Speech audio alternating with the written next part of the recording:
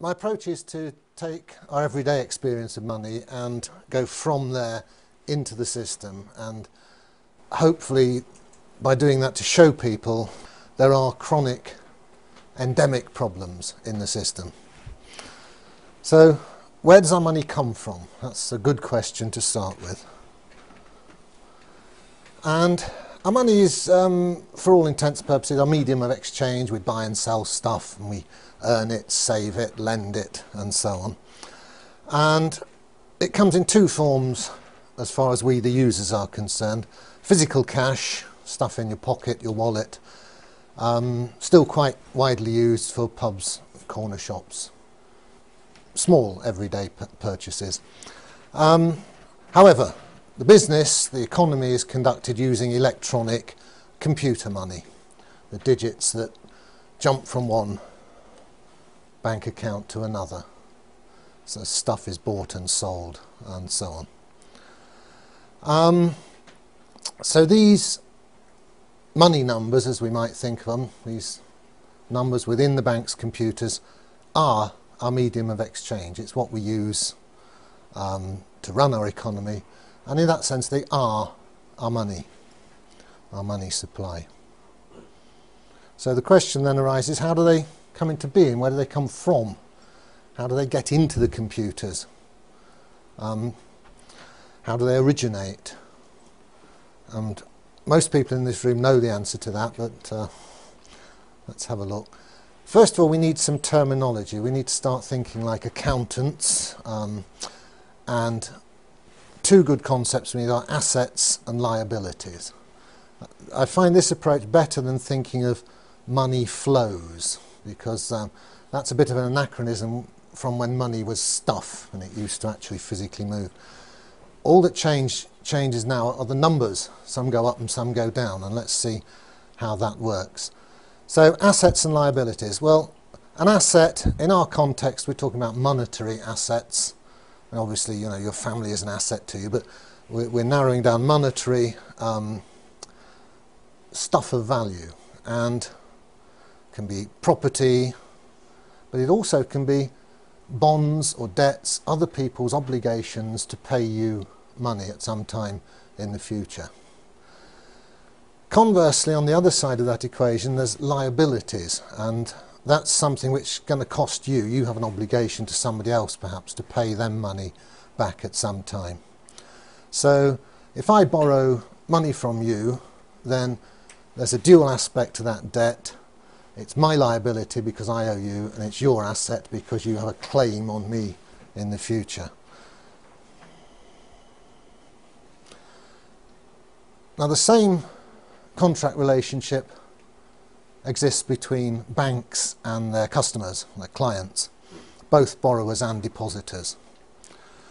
So let's say I've got a mortgage with a bank, I'm a debtor to the bank, I owe to the bank, then that debt is of course my liability, but it's also the bank's asset. The bank treats it as a piece of wealth, something of value to the bank. The other side, my money in the bank, you log into your bank account and you maybe have a few hundred, a few thousand there, and you feel good about that. That's my money, there it is. Well, that's not quite how it is. It's again a contract, a debt contract between you and the bank. This time it's the bank's liability. They might need to hand over some real money to you if you come into the bank and demand it, and it's your asset. So because you've put your money in the bank, what's actually gone on in law, in contract, is that you've lent it to the bank. The bank now has use of it. It's not your cash anymore. So try to think in terms of assets, liabilities and contracts between parties.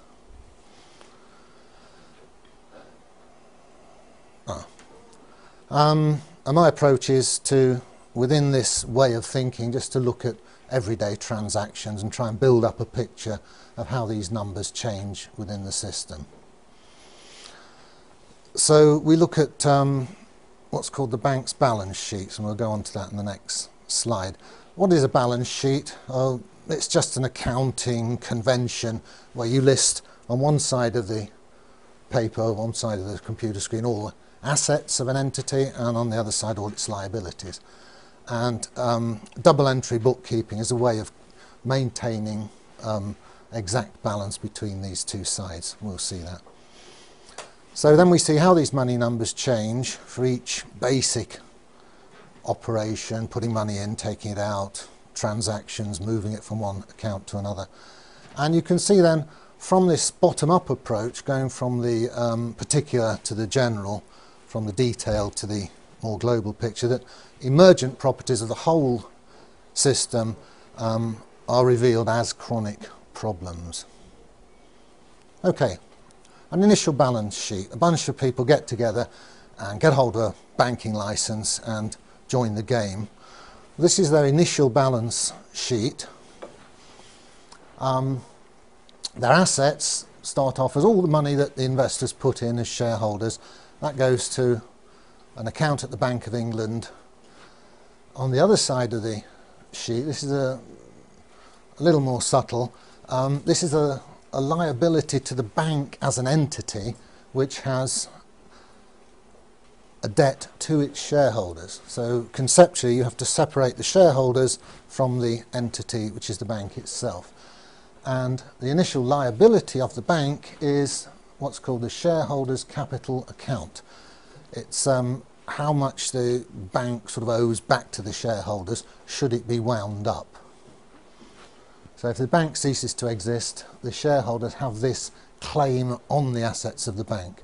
Therefore it's a liability of the bank, an asset to the shareholders. Right, well, that's the initial balance sheet. How does that balance sheet change when somebody comes along to the bank and wants a loan, a £100,000 mortgage, say? Let's have a look at that balance sheet, how it changes in terms of the assets and liabilities. Because remember, all the balance sheet is a snapshot of the current state of play of the bank, what it's, how its assets and liabilities change over time. So here's an event, a basic event. Somebody takes out a mortgage. What happens to the balance sheet?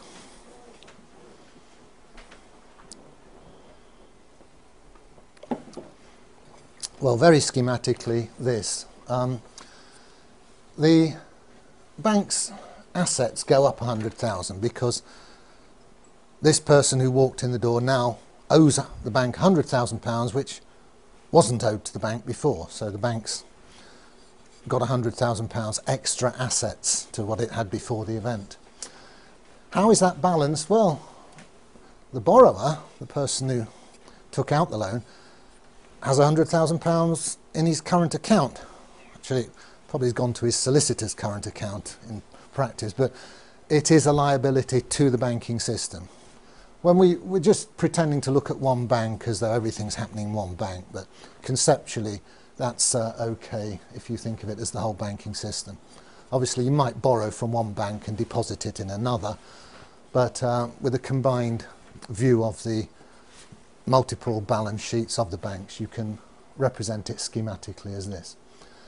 So what's happened here is somebody in the bank has approved the loan and has just typed in £100,000 onto the asset side of the bank's balance sheet, however that's represented in the computers, and has typed in £100,000 into the current account of whoever's going to receive the money.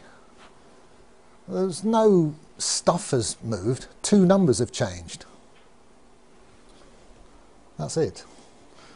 So we can say that debt and money are birth twins. They come into existence together. When a new loan is made, the debt and the money come into being in equal measure on opposite sides of the balance sheet. So the balance sheet is expanded in tandem, new accounting entries of debt numbers and money numbers. You'll get a lot of debate on the internet and so on. The official view is that the bank isn't sort of moving any money, it's extending credit. Well, you can look at it that way, but in a pragmatic sense, as money users, we've got these numbers We just borrowed them from the bank. New numbers have sprung up in our account, and we can spend them. They're perfectly good. In a strong sense, they are money. They are a medium of exchange. Ask yourself, what's in your bank account? I got that from that advert that was going around at the time, what's in your wallet?